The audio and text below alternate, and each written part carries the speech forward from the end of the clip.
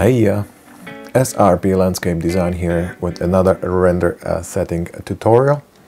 Today we are working with this back porch of this Scandinavian cottage or country house, and the shot we're looking for is overcast, cloudy shot. So let's start by creating our base render.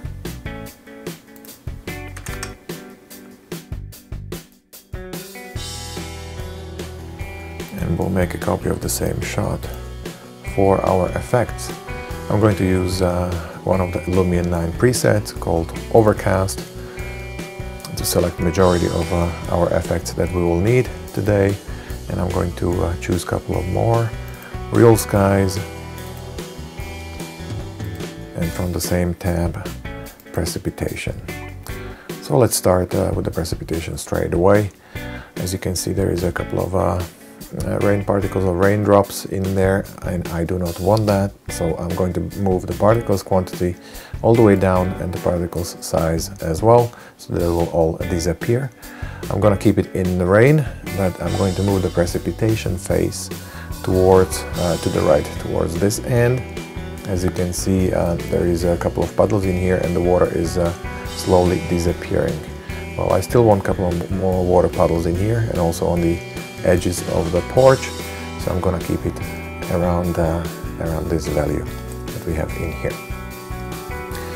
So we are done with the precipitation. Moving on to Real Skies. Obviously, I'm going to change this one for one of the overcast presets. I'm gonna pick the last one. Now I can keep the heading pretty much the same because we cannot see the sky, as you can see in here. I'm going to change the brightness just a little bit and the overall brightness down. So I get a bit of a contrast in here. So we are done with the Real Skies. Moving on to fog.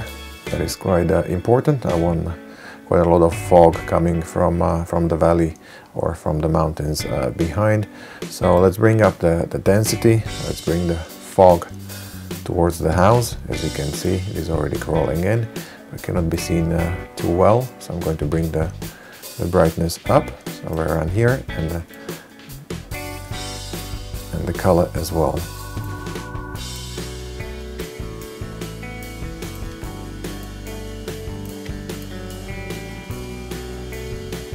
Okay, let's see with the fall off.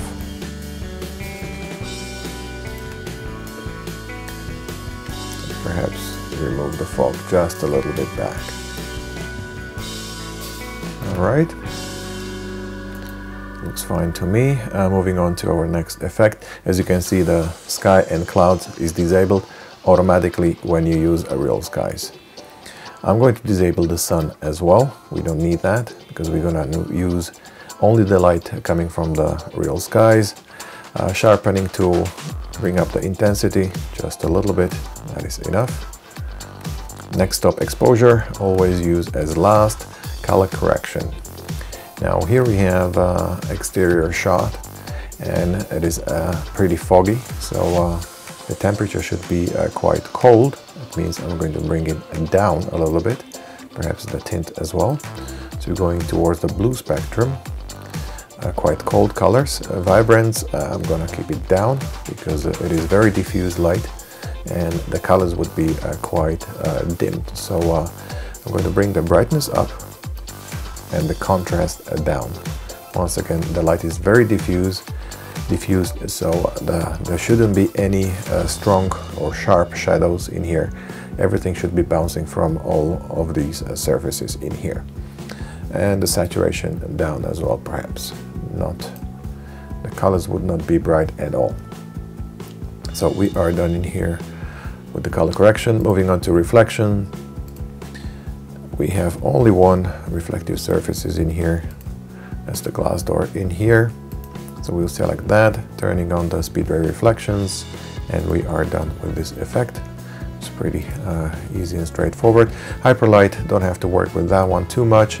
There's a little bit of light that is mostly for the interior, so we see something inside the interior as well. Skylight.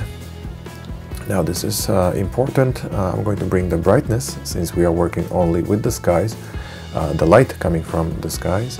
So I'm going to brighten it up just a little bit and the saturation down just a bit as well.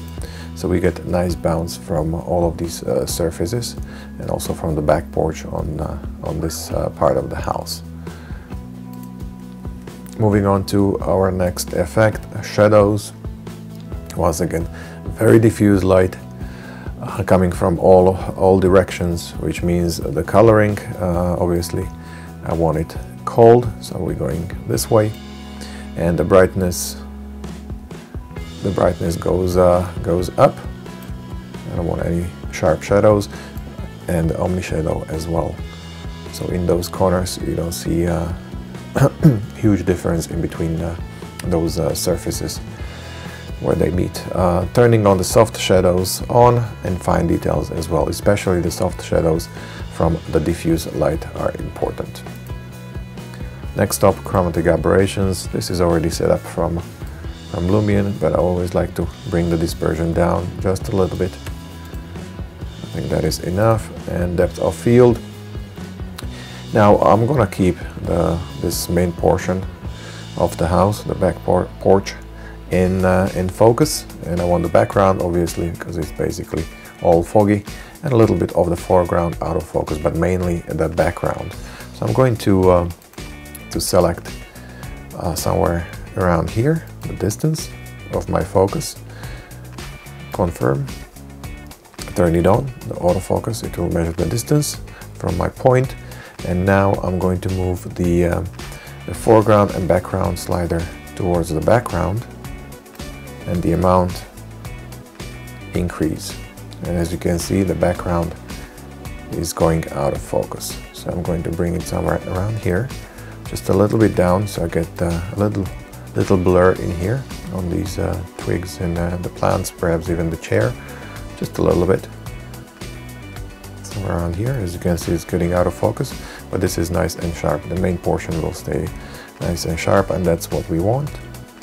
So we are done in here, and now we can come back to the exposure. Let's see if we need to adjust, perhaps just a little bit up to get more light in here.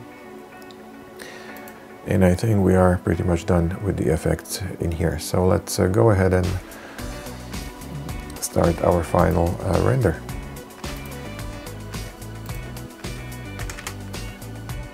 And that is all for today, guys. Thanks for tuning in. Bye bye.